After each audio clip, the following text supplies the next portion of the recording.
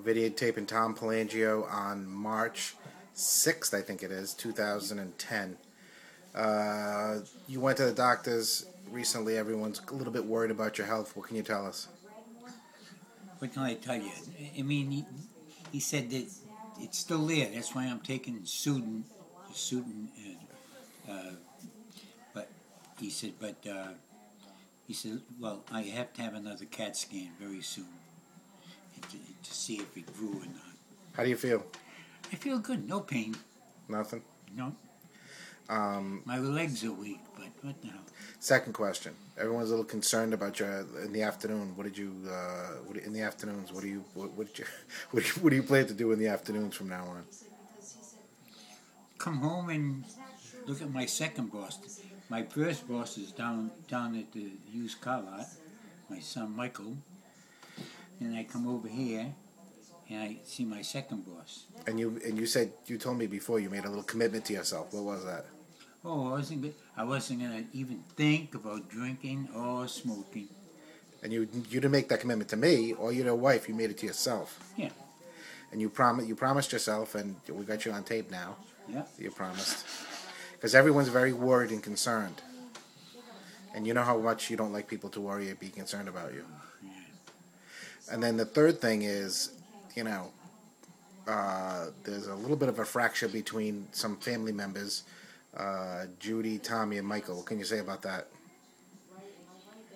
All I say is, stop it. Stop it. The whole three, stop it. No, why? It doesn't make any difference. There's things that go on that I don't like. That every one of my kids. Matter of fact, even me. I just, sometimes you do things and we're all human beings. Yeah. You're all entitled to. So, but the bottom line with the three of them is how you feel about the three of them. I love them all. Right. Tell them. I love them very, very much. Every one of them. And I want them to get along. And I'm gonna call them up and see what I can do. Now Tommy is the one that surprises me the most. But right, I know. But because Tommy's been very supportive of you, taking you to the doctors. He's just, he's going through a tough time too. They're all good people, right? Oh, my kids are all good. They're all good. We love them all. I love them. And basically, it's the only reason you're concerned is that you want to see them all, and you want to see them all together. Yeah, I mean, not every day. They don't have to report to me or nothing. I just like them to when we have a birthday or something. Everybody gets together, ha ha ha, hoo, right. Hoo, and we all go home. Right, you don't need anybody to be the best friends or. No, I don't want to be best friends. You can't be best friends with your kids. And you don't want with each other. I want them to be best friends. Yeah. Well, you want them to be, but they don't have to be. In other words, you're not putting any conditions on any kind of. No. Are you kidding?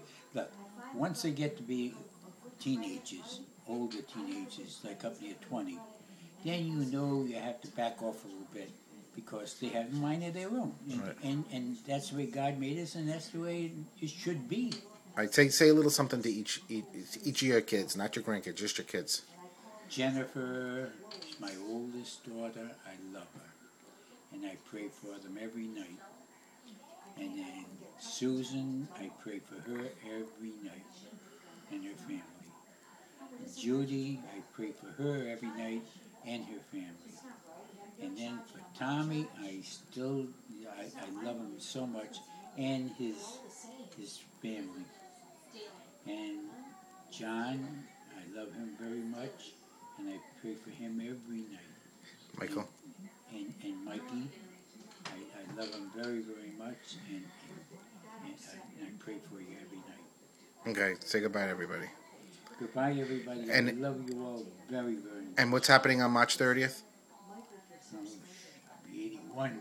And you want everyone there. Say it. I would like everyone at my birthday so I can kiss them all. All right. Bye-bye.